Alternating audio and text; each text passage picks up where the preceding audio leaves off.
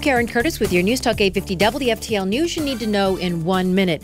Day 13 of the partial government shutdown, and the Democrats' first priority today, when they take the majority in the House, is an effort to end the shutdown.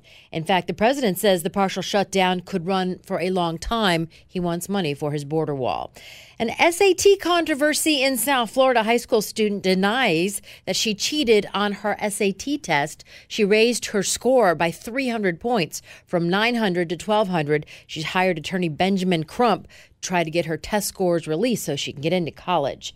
And a plan to ban cigarettes at Florida beaches is not sitting well with some smokers. Actually, violators would be fined or they would have to serve some community service. And it's apparently the last straw for one customer at a St. Petersburg McDonald's. He asked for a straw, didn't get one, and now he's charged with 2 counts of simple battery. That's the news you need to know in 1 minute. I'm Karen Curtis.